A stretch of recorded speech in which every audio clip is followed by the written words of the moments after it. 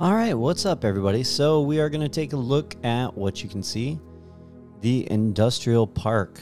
There's been some news that's come out of here recently in the last, 10 days or so about what's going on. Now, I keep seeing these birds, or I kept seeing these birds, the roseate spoonbill. And these spoonbills are not very common. They kind of look like flamingos. We saw them and we thought they might be flamingos, so I got a closer look. We Googled them, and usually they're like Sarasota or South, but you can see these dinosaur-looking things. Pretty cool. They have pink feathered wings and things like that. If you see them at the lakes and ponds around inside the villages, let me know. I've never seen anything like that before, and they're pretty rare apparently. So we're taking a look at the industrial park. Like I said, this is the northeast corner so far.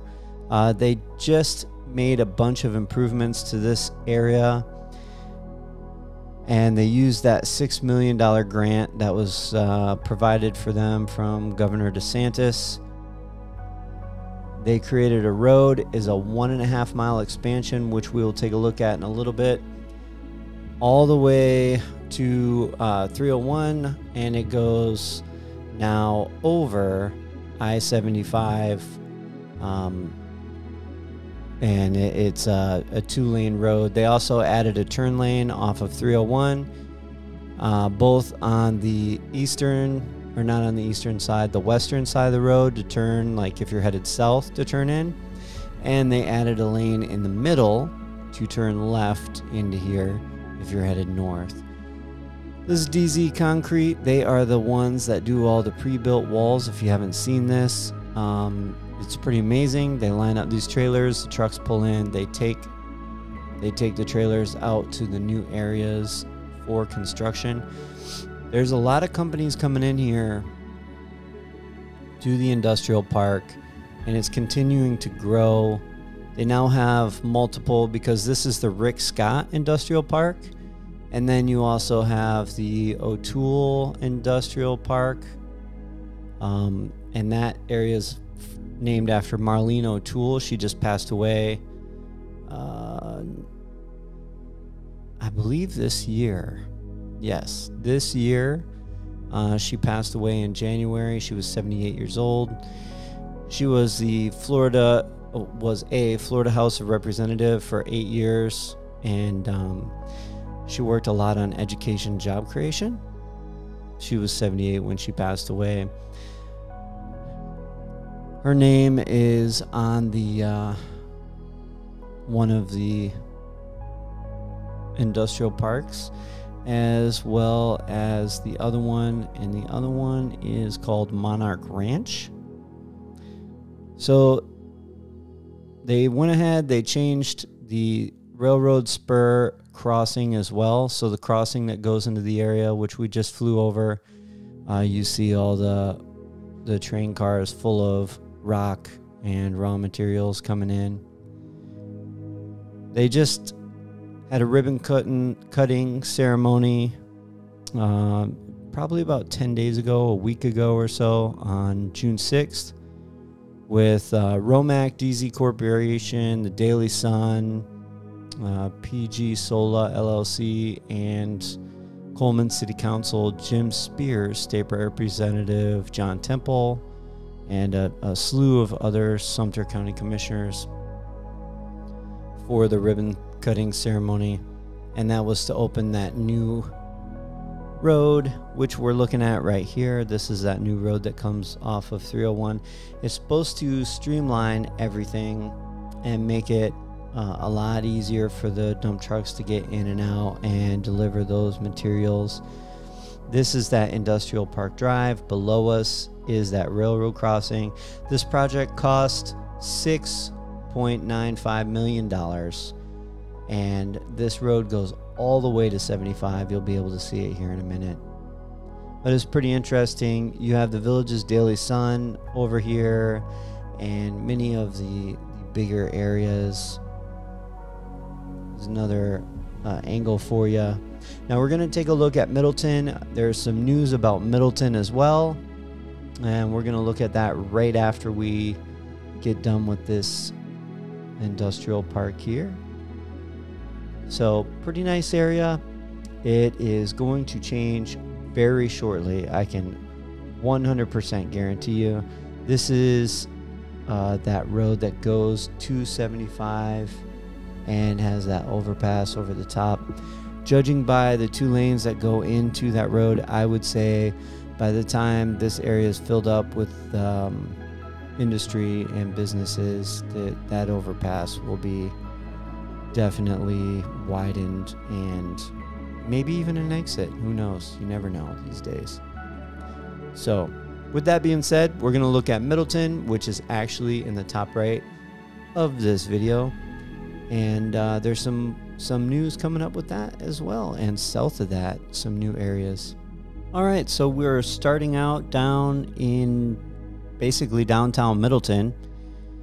And this is where you're going to see all the retail and all that kind of stuff coming in, all the stores. That one in the lower left-hand corner there is the coffee shop with a drive-through, which doesn't seem to be open. We're going to take a look at the entrance a little bit later. Right now, we're going to go over the school.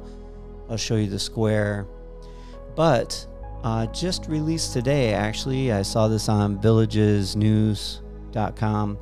There's a large development plan south of this area and Coleman, which Middleton is actually right across the street from Coleman Prison. So there's a large residential and commercial development planned south of 301 and Road 470 in Sumterville, and that's the old Florida Springs development. Would be south of Coleman Federal Prison, just a few miles south of this area, maybe 2 or 3. Now this area we're flying over right now, this is the high school, by the way. That area we were flying over is this right here. This is kind of interesting because this is the downtown square in Middleton. They're going to have pep rallies and things like that, but also live entertainment. And then this is the Villages Charter High School right here that we're flying around. So this area that they are going to be putting in, the plans are calling for 816 multifamily housing units, 1.2 million square feet of commercial and industrial space, and 100,000 square feet of self-storage. Can't get enough of those, am I right? A total of 525 units would be added to a recreational vehicle park that's already on the site. All of this is coming off of villagesnews.com, by the way. It's 276 acres. And it includes an archaeological site recorded in 2016 in the northwest part. So they're going to be looking at that. They have historical resources survey and preliminary endangered habitat assessment. When, of course, they're going to avoid the wetlands and the floodplain areas. They'll probably move a lot of dirt around, is what I'm guessing. That way they can go ahead and build on it. They do that a lot. And this whole area, the Middleton area, and pretty much, I mean, Eastport, a lot of it is low-lying areas and I mean, wetlands, basically. So this area here, K through 8, that is that big building there. Middleton, the housing areas have not really, I guess, filled up like I thought they would have already. I haven't been out here in quite some time doing a video like this for Middleton, but I thought there would be more houses than there are. Now, this school, the Wildwood Commissioners just rejected a plan to provide crossing guards for the village's charter schools. So that's both of these, the middle school, elementary, which is that one building, and then the high school. They lost a bid for crossing guards.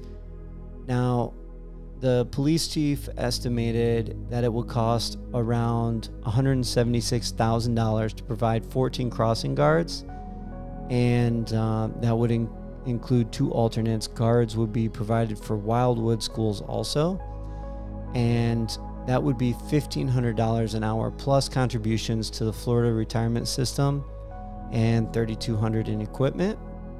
This is also on Villages News, just so you know. Now, the thing about the school guards is they wanted the county to pay for them, but it also provides a safe, secure way for the kids to get to school. And apparently what the sheriff is saying is that, or the police chief, excuse me, is that once the sidewalks and everything's built out in Middleton, it could cost up to another $100,000 more. Now, obviously, that would be the county paying for it, and that would come from the tax dollars that the residents pay. So I'm not sure if you agree with that. Let me know in the comments if you do. Obviously, crossing guards are a necessity, but I would assume the residents, since their kids are going to be going there. But you also, to play devil's advocate, you do have people from the county who work in the villages whose kids go to the charter school. So, and it's everybody's tax dollars, right? This here is the boathouse. They are going to do, supposedly there's going to be like paddle boards and things like that that you can rent and take out on the water right here. And then you got the bridge. So another nice, interesting area. You can sit out, watch the sunset over in Middleton. It is beautiful if you have never seen it. And so up in the background here is Moultrie Creek in the distance, and that on the other side of that water, just on the other side of the football field, is the Moultrie Creek and the start of Eastport. Coleman Prison would be up in the left, and you can see Eastport actually downtown up in that left-hand corner there. Now this is the front entrance to Middleton. You have Citizens First Bank there, the water tower at the entrance, which says Middleton, and then you have the coffee shop, which is obviously a must right when you come in. This area is not filled up yet. I would suspect it will be filled in, I don't know, relatively shortly, but it is going to be a beautiful area. When this in Eastport is done, they're saying Eastport by the end of 2025. And I would assume they're projecting the same for this area. We'll see if that happens. Like I've talked about this quite a few times in other videos. I think the building has slowed down quite a bit. But, I mean, they're still buying, they're still going, and time will tell. So, anyways, thank you so much for watching the video. Make sure, give me a thumbs up and subscribe if you want to see some more. And I really do appreciate it. Thanks. Have a great day. And I will see you in the next one.